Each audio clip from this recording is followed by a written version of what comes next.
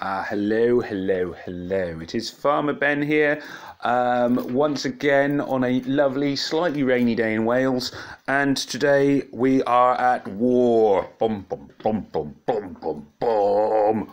War. Now, unfortunately, one thing within our alliance, and I've noticed this a lot, is we keep dropping into wars. I don't really know how this is happening. I mean, literally, we're constantly at war with somebody. All I can assume is that our alliance leader is just picking fights with other people for no reason. It seems like, twice a week, I reckon we are in a new war. I mean, it's horrible. I mean, why can't we all just get along? Anyway, so moving swiftly on from my pacifist leanings, we are at war, and alliance wars are one of the elements of the game which have become increasingly popular since they first came out. When they first came out, I remember a lot of people were like, I'm not sure about alliance wars, there's a lot of effort. The loot was very bad, and the arrow attack, which was the only attack at the time, the only defence at the time, was horrendously powerful. So it was one of these things that people were like, I don't know about alliance wars. And a lot of people hadn't built up teams, so most people only had sort of one strong team instead of 4 or 5, which is the way a lot of people have gone now. So we've got a lot more stronger teams, and over time strategy and tactics have developed. So as you can see here, my alliance is Pinky in the Brain, the mighty Pinky in the Brain. We try and take over the world every night, same thing we do every night. On the other side we have a Polish alliance, called Rogaty Juze. I know that they are Polish because they have that red and white flag. I have personally got nothing against the Polish people. They are a lovely people. I have been to Poland. True story. I went to the Czech-Polish border. I was staying in the Czech Republic at the time in about 1996, 1997, and I walked up to the border of Poland where there's a mountain called Śnieżka, and I walked across the border just far enough to say that I've been to Poland. But that's about my only experience of Poland, really. Anyway, enough waffling. Now, to start with, we're going to be talking about strategy today. Strategy being the overarching aims of your whole alliance, which is really, really important because one of the main things and one of the most exciting and popular things about alliance wars is it's not a one-person thing. It is all about working together, and working together is crucial. If you want to win an alliance war, you have to sort of be a little bit selfless. You have to remember your whole alliance needs to work together to come up with strategies that are going to help you. The second part of the video, we'll be looking at tactics. Tactics being the more refined element of trying to win raids, or win war raids anyway. So here we have our team. If we go into the battlefield, you can see the war has already started. It's been running for a little while. There are some pretty strong enemies on our red side there, so we've got some pretty strong enemies, and you've got our alliance down here at the bottom, our blue team, with me there sort of centre, just behind Ral Shah, who is our mighty leader. All hail Ral Shah. All hail. I can see, because there are a lot of red dots, there's not very many players online at the moment. The Brain is online. Kimul is online, the mighty Kimule, sorry, she did tell me I hadn't pronounced her name right.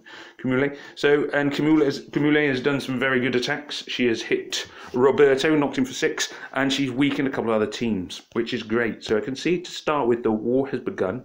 We are obviously losing at the moment, but it's very, very early days, and it doesn't really mean a colossal amount that we are losing at the moment.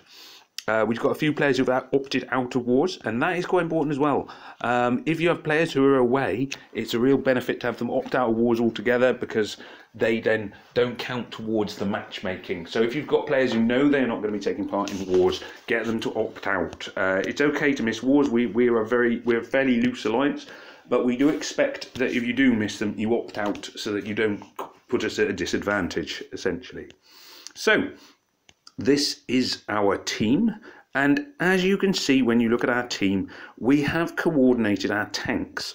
Now, our alliance strategy has been to coordinate tanks so that we have a range of tanks of either blue, so you can see here's my team in the middle there with Isania. I'm going to have to zoom in, but above me is Ral Shah. She's got blue, she's gone for Kirill. I've got another Isania to my left, Thorn to my right. So some of us have gone with blue. Now what we found was that some of our team did not quite have a blue hero who was strong enough. So we gave an option that you could also have a purple hero. We thought about it a lot. We felt that some people in the Alliance would end up putting in a very weak tank, a very weak central hero, if we did insist on blue. So we have opted for this choice that you can go blue or purple. Most people have gone blue, but a few have gone purple. Now the reason for doing this, most people have come to realise this, is that if you have a tank, by and large the tank is going to be the one hit with most of the tiles in the first few moves of any raid. So we have selected our ideally what you often want to do is to attack with 1 or 2 or even 3, sometimes more heroes of the colour that is strongest against the tank. We have opted for blue and purple in the hope that our enemies will then start running out of green and yellow heroes, who are the ones who are strongest against blue and purple, meaning that in the second part of the war we will have an advantage because it's harder for them to colour stack against our tank, to hit our tanks hard. So that is one of our strategies. Now another strategy we have is that we have been developing quite a bit, that our team is split. Within our alliance we have some very, very strong players. We have some fairly strong players, and we have some players who are growing in strength. So they are all coming along well. We are very pleased with everyone in our alliance. Well done, my alliance. Ooh, hello, everyone. You're doing really well. So they are coming on, but they are currently not at a position where they can field 6 or 5 full teams in a war. So they have a few teams that become what we call sweeper or cleanup teams.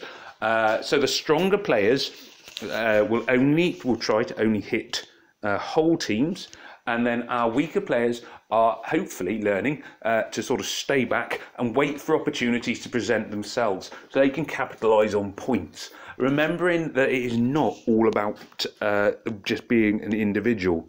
Now, if I look at the enemy team opposite me, I can see that Philip has been weakened. So what I could do is click on Philip, and I could go, oh, there's Philip, right, he's lost 2 heroes, so his team power is probably down to about 2,400. If I clicked on attack Philip, I could autofill, and I could hit him with a team with 4,000 team power.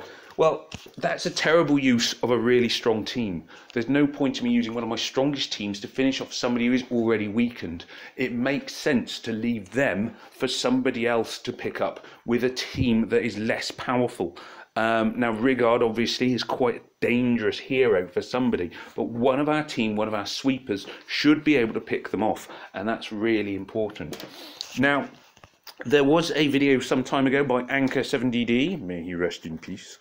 Anchor7DD promoted the idea that one of the first things you should do is always try and reset your opponent. Reset your opponent's teams by wiping them all out so that the board resets.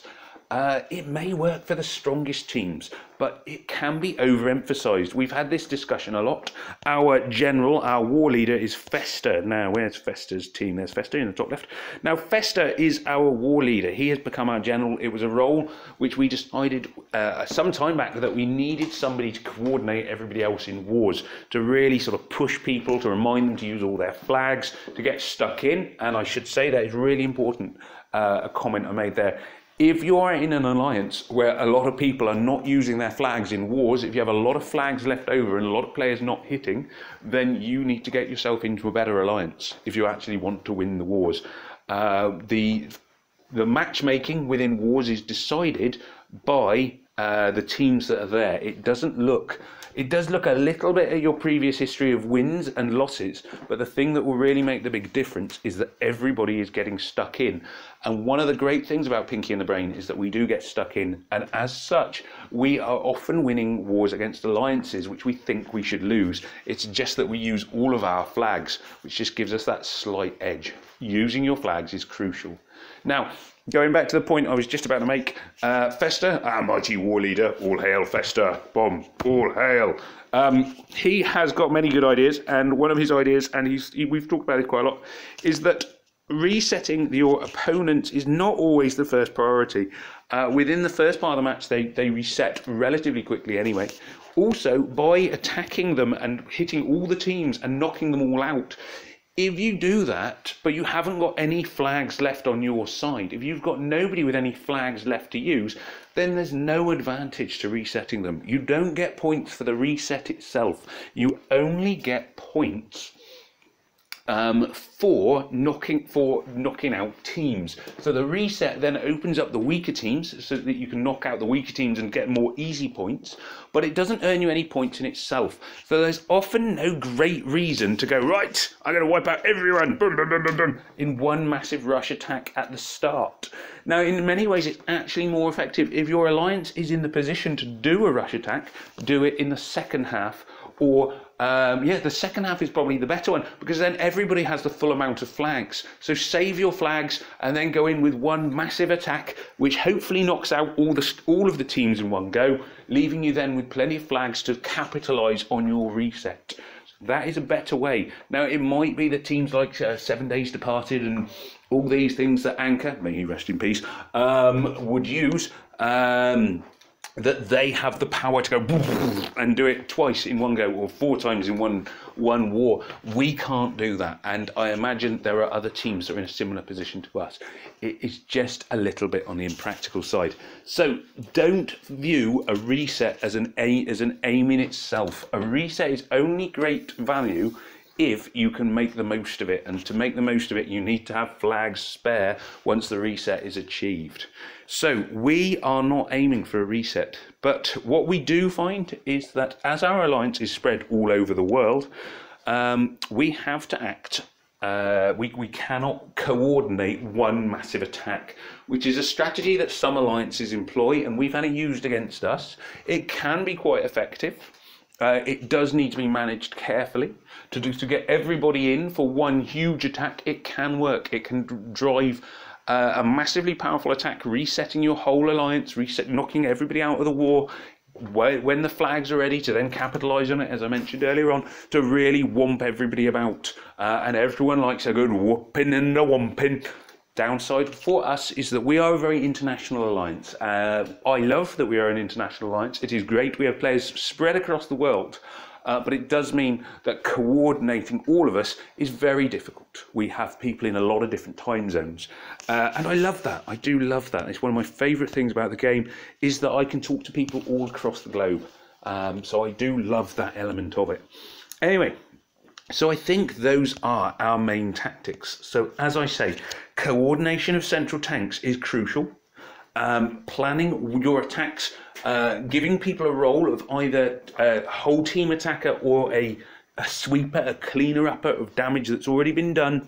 That's a secondary role, so you want 2 different roles for your teams, and it depends on the team strength. So you play to people's strength. You encourage people not to attack teams that are weak. So you have to remember it's a team game. Don't use one of your strongest teams to get the bonus points by knocking out a team that is a little bit weak. There is nothing to be gained by doing that. You may score yourself more points, but you won't score more points for the alliance. And even if you are the strongest player on your alliance, you will get much better loot if your alliance wins than if you are the strongest player on the losing side. So it's all about teamwork, and it has to be. We don't work on a reset specifically, but we often will aim for one later on once there are more players on and we've got more ability to capitalise on it. Oh, old Ben's off for the attack there. Go, old Ben. Woo, go, old Ben. Go, old Ben. So our team is getting stuck in, and that's great to see. Now, having witted on for a little while, it is time we have a look at our opponents. Now, our opponents, the first thing I notice when I look through their ranks is that they have not coordinated their tanks. I can see at the front here we've got a yellow one. I can see red ones. I can see blue ones, purple ones. They don't have any green tank that I can see. So they haven't coordinated terribly well. Now, hopefully that will play to our advantage. It should give us an edge when it comes to going into the war as we carry on. In the second half of the war particularly, they will hopefully be running out of heroes that are green to do maximum damage to our blue tanks, whereas we will be able to pick and choose our targets and still use more powerful heroes against them. Now, I like to, when I'm doing a war, it is a personal preference thing, but I always like to attack the enemy leader. It's kind of like a, I don't know, kind of like a little bit of a red flag, you know, like, just come on, yeah, have it, show you some of that. That's my personal belief. It's not for everybody's taste, but let's have a look. So here we go. So they are a team. Now, one of the useful things you can do is just click the little enemy info button at the bottom, so you can see the enemy info to help you choose your teams. Now, I know that Guinevere is a pain in the neck. Guinevere is one of the most horrible heroes to fight of all time. Nobody in their right mind likes to take on Guinevere for no reason. So I was saying, sometimes when I'm doing raids, I would actively avoid Guinevere because I know she's hard work. But I'm going to risk it today, mainly because I am a great believer, as I say, in going for the enemy tank first. Now, what did I say? I didn't see any green tanks, so I'm going to take an extra strong red hero, which is an unusual choice. I wouldn't normally do that. And I will take one other hero who could be really useful against them. So just to run you through my idea of the heroes, what I have got is I've got 2 snipers. That's Mariana and Domitia. They are my 2 snipers. I also have Sabina, who is my healer. She's also, more importantly, in many ways, my debuffer, so she can remove the special skills. I have Tibertus, whose attack will weaken my opponents. So I have got a range of heroes. Even though I'm colour stacking, so in colour stacking using 3 purples, I want to consider the strengths of my heroes. So what I probably want now is either somebody who hits everyone, or some kind, let me think, I've got a weakener. I could go with another healer. I'm a bit short of a booster. Boosters are a little bit tricky. I will, because I haven't got a colossal number of boosters. So what I will do is I'm going to bring in Gaderis as a booster. Let me see. A lot of swapping around here. I'm going to put Gaderis between my 2 purples because they are the ones I want to boost the most. Gaderis only boosts people either side of him. I'm going to keep Sabina as my debuffer, and I'm going to go with Mariana as another sniper. So now I have a booster, Gaderis, a weakener, Tibertus, 2 snipers, 2 debuffers, because Domitia does debuff as well, and that then hopefully is a reasonable team. Now my team power is quite a bit lower than theirs, by about 300 and something points, which means that they're stronger than me, and it's not going to be an easy raid. But we'll see if I get the right screen. If I get the right screen, even I have a good shot. If I get the wrong screen, then there's no way I would win, whatever I do. Basically, Guinevere is that kind of hero. It's kind of win or lose. Okay, let's see. So first thing I'm noticing, obviously I'm going to be wanting to hit Guinevere with as many purples as I can possibly throw at her. I'm going to do, it's an odd move. I'm going to go for those to try and open up the purples a bit. Let's open them up a little. I don't know if it's going to be enough. I'm going to slide this one in, hit her with another purple. Definitely got a weakening. I don't see at the moment much hope of finishing her off unless I can get in another purple there. Now I've now got my extra purple, which means that Guinevere, even though I can see her special attack ready, is going to die on the next move. There is no need for me to do anything more because I can just do this and she is gone. Boom.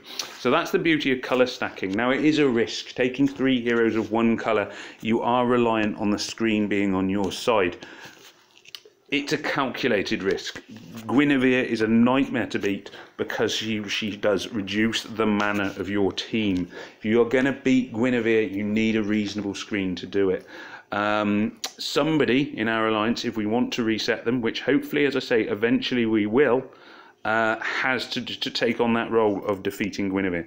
It cannot be completely ignored. It'd be lovely just if we could find a way around it, but somebody has to step up to the plate. Step up to the plate, be the man of the hour, prove themselves in the war, and all those kind of military type shenanigans that people love to talk about in any Hollywood movie. There we go. So, first raid. Raid! Woo! Go me! Etc. etc. So, basically there the board was on my side. I did play a few strategic moves, as you can see, to try and open the board up to get me purples. And that is quite important, that you can try to manipulate the board in your favour. There's always an element of luck. I was lucky there that when I did one of the moves up the side in the centre, it opened up a purple 5 in the row, which gave me quite a strong start.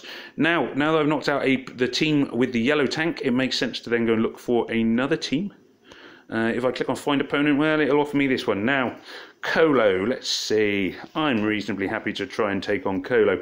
Now, Colo, as you can see, has got a red tank in the shape of Cohen, I can't remember which one he is. Again, good hero, good central tank, quite dangerous if he goes off. I'm going to be colour stacking my blues. So blues wise, straight away what I've got is I've got my booster and healer. I have got my weakener in the sense of Asania. I have got a sniper stroke general hitter in the shape of Thorn. What I could still do with is a debuffer. So debuffer wise, I'm going to go with Caedmon. The reason I'm going with Caedmon is I don't like to go one colour throughout. I find that very, very dangerous. And I'm going to take one more purple hero, I think. And I am probably going to go for... I'm going to go for Jabbar to upset any healing. There we go. So let's see how this goes. Now, I haven't mentioned the special attacks that are out on the war. With this one, it's an attack boost. The attack boost, I find, is probably the least interfering with your general play. It doesn't do a colossal amount of damage. It just kind of happens. So it's not a big issue. Now, straight away at the start of the game, I can see that I've got a 5 in a row blue off to the right-hand side. Also a 5 in a row yellow in the centre. Now, there's no need, really, for me to do a 5 in a row yellow. All it would be doing at the moment is feeding the mana. So I'm going to go for the 5 in a row blue. It does mean that I've hit the wrong hero, really. It would have been nicer if those had smashed into Cohen in the centre rather than Sabina off there at the edge. But hopefully, with a bit of luck and a following wind, Thorn will now finish off Cohen. Boom. And he's taken Sabina as well. I was hopeful that might happen. Wasn't sure if I would have the power there to do it. So, again, a very promising start. Now, it's been lucky that the board has been my friend. Again, there's an element of using the board in your favour. It's not always as easy or as hard as it can be. I'm just going to try and... Yeah, there we go. Thorn there, weakened because he was being hit by the greens. I do have a purple too, so I may as well use that. Attack boost has only just kicked in, and it's not going to do Lena any good anymore. The Lena on the other side, well, firstly, she's now dead, but she had no real chance anyway when she was the only hero left against 5 of mine. So, there we go, another opponent out, 54 points for me, woo, go me, yay! Old Ben doing a sterling job as well there. He's knocked out 44 points from one team and is doing a grand job of picking out some, weakening some opponents. There are a lot of dangerous heroes on the other side. So I have one attack left. I'm going to look for another opponent, Sebastian. Well, I'm not going to go for Sebastian. The reason is not that I'm afraid. Well, I am a little bit. I'm always a little bit afraid. No, the reason is I'm not going to go for Sebastian because he's got a red tank. No way, having just used up my best blues, that I'm going to try and hit somebody with a red tank. It makes far more sense to go for somebody with a blue tank. So I'm looking around for either a blue or a purple tank. Now, there are no shortage of them. I could go for Marius. Ooh, very, very strong Marius is. Look at that, 4,000 team power. I would have to be mad to try and take him on. So let's give it a go. I'm going to go for Lena. She is one of my strongest greens. I really wish I still had Gaderis, but I've used him, which is a shame. So I'm going to use Bold Tusk as my booster. Where's Bold Tusk? There's Bold Tusk. Hello. So I've got a sniper and a booster and Kashrek to boost to keep the greens alive in the middle, Melindor, healer and debuffer, and then I just need one more sort of heavy hitting hero. I'm not going to try for a yellow because I'm kind of saving them, although I could use Chow maybe, Chow. I could go with Amniona. Amniona's never a big favourite of mine. I'm going to go for Wukong. Wukong, I find is a bit of a risk in raids. I do use him, and if it goes well, bam, you win. If it goes badly, sometimes it means your heroes miss on their special attacks, and it can be disastrous if you get one at the wrong time. As I have mentioned, I like to go with 3, colour stacking 3-1-1. Some people go 2-1-1-1, some people go 4-1, or even 5 heroes of the same colour. So there's lots of strategies. In some ways, 2-1-1-1 is the safest, or can be the safest. It's only difficult if you've got a very resilient tank in the centre. If you're really struggling to get rid of the tank, it can become a bit of a risk. The other options, 3-1-1, as I say, my personal preference, I find it gives me a lot of strength against the tank, but a bit of resilience against really bad screens. A little bit, but like anybody else, I can lose on any screen. 4-1 to me is just committing yourself too heavily, as is 5 heroes of the same colour. Some people do it, some people do very well on it. Everybody has their own strategies. But my main thing is not only do I want to marry up the colours, I want to marry up the skills, which is why, as I say, I have a sniper, a booster. Oh, now I'm looking at it. A sniper, a healer, a booster. I'm going to take Wukong out because what I am short of is another hitter. I need a sniper of some kind. It is very risky to go into a war with only one sort of sniper, one hitter, because often you will have opponents you want to finish off, and snipers tend to have the quickest mana. So I've swapped Wukong. Who knows how this is going to go? We shall see. So we're going to go stuck in, bum, bum, bum, bum, bum, bum, bum, up the side. Marius. So, well, there we go. My screen luck apparently has run dry a little. Although, let's see, I'm going to move, I'm going to create a small combo here. I'm just trying to think which combo is going to be most effective. I'm going to go for this. Let's see how it goes. So the yellows go, the red go. Now that's opened up the greens a little bit. I'm going to move this down. They'll be more effective because it's a combo. Boom, boom, boom, boom, boom. It's not going to be enough to stop Richard, which is a shame. I'm going to do this 5 in a row red here. Ooh, 5 in a row purple. Well, as I say, off-coloured gems, not going to be a massive help for me, but, you know, who knows. Richard's attack weakens everyone, so I'm going to want to get my healer ready to undo that effect as quickly as I can. Now, my Mariana's going off. Oh, and Leona's dead. Now, Leona dying is really bad news for me. It doesn't mean I'm going to lose. It just doesn't fill me with confidence. Leona being one of my stronger heroes.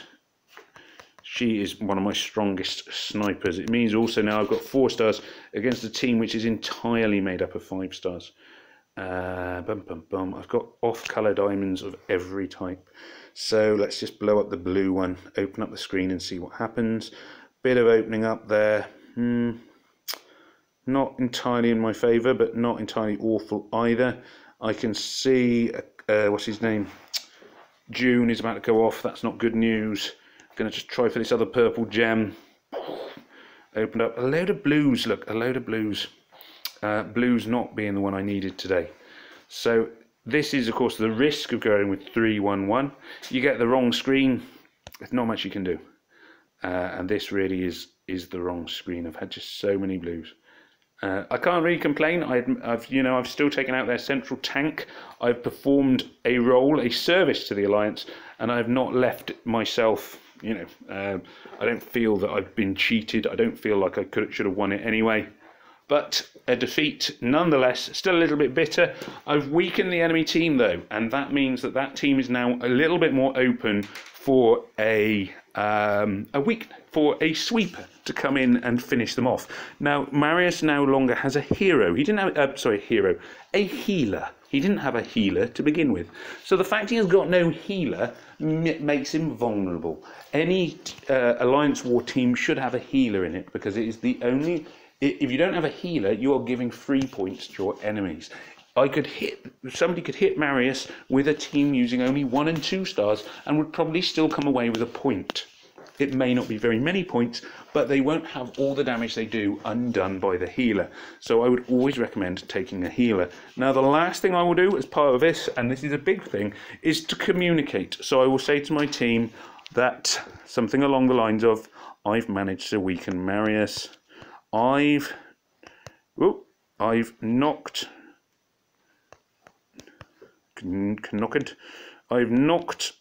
out Marius's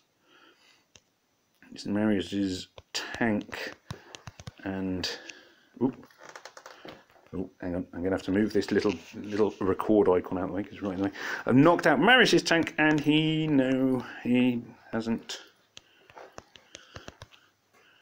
That'll do. Hasn't got a healer. Go for it, team. So I want to just sort of let everybody know, and communication is really important.